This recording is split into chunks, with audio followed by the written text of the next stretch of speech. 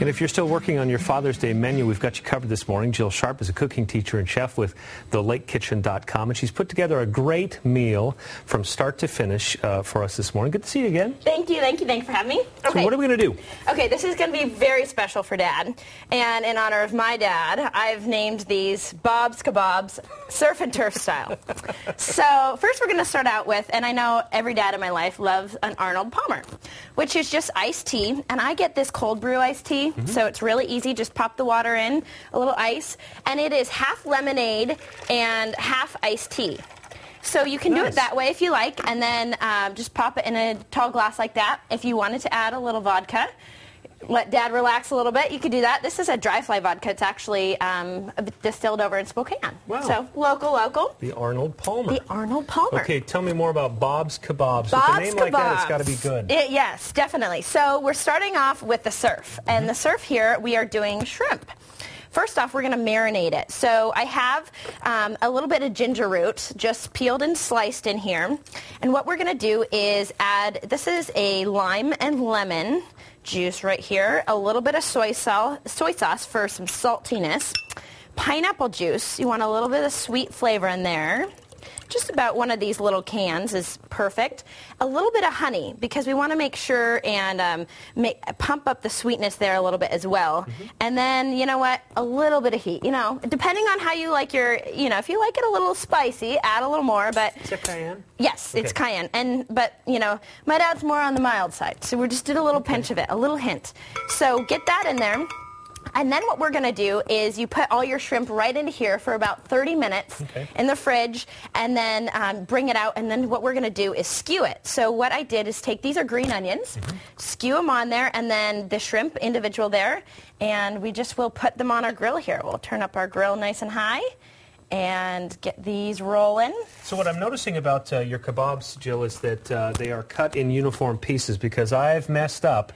And you have a big piece of something next to a little piece of something. The little piece gets overdone. Very true. And so this all looks very uniform. Yes, that's a really good point. I'm going to just do a little bit of salt and pepper here on these guys. And you know what? I'm doing this, obviously, in studio. They wouldn't let me bring my big grill in, so we settled for this. You set off the fire alarm last time. Yes, you know. I don't want to pay that fine again.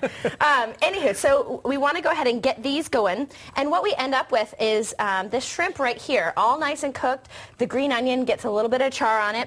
And what we did with our sauce here, we added a little arrowroot, which is an easy thickener, and boiled it down. And then we have this beautiful sauce that goes right over the top. Oh, wow. So totally delicious. And those are great for Dad to start snacking on. Wow, very cool. Yes. And then we're going to get to our potatoes. Not only is it surf and turf style, it's meat and potatoes. You know, we like the meat and potatoes. That's good stuff. So all veggies on these Yes. So this is baby red potatoes, and I just blanched them in the microwave, and then went ahead and cut up the zucchini, skewered it, and now I'm just basting it with a little bit of garlic and butter and chives. So just keep that on rolling. Yep. So those need us down there about 20 minutes. Okay. Then we're going to get to the steak part.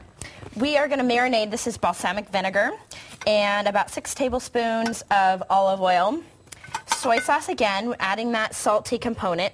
A little bit of beef broth just to enhance the beefy flavor. And some thyme. A nice little background of thyme. Yeah, check those out. I'm going to sneak a kebab while you're still talking. Yeah, so you mix that around.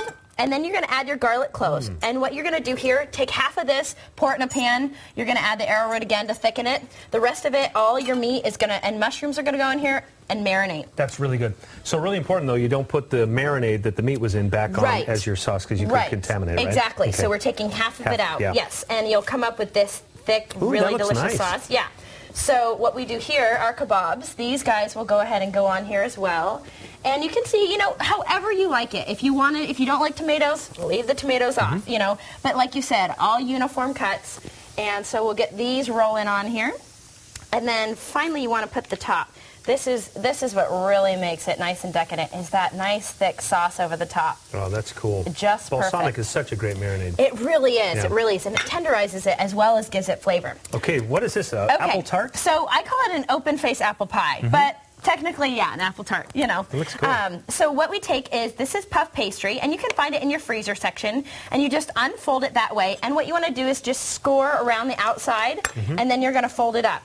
And then this is your apple. So I'm using a Granny Smith, and thank you, and a Pink Lady apple. Going to add a little bit of acid, and what this is going to do is really help keep the apples from turning brown. And then toss it with some flavoring and a thickener. So we have a little bit of salt, sugar, ginger, cinnamon, nutmeg, and flour to top it off.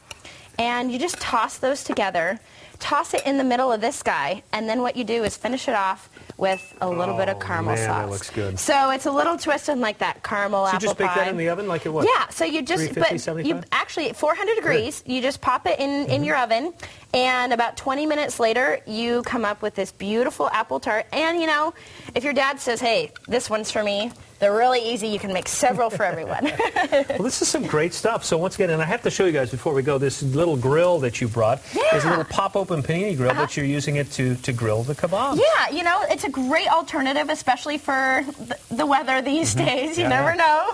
The rain is here. So, you know, it's a nice way to be able to grill a little bit inside. And that's really cool. A great panini press, too. Well, I hope you have a good Father's Day with your father. Thank Jill, you thank you so much for coming in. And if you want to check out Jill's recipes, go to Q13fox.com and click the food section of our lifestyle page. That's going to be good stuff. It's going to be a great Father's Day, Lily.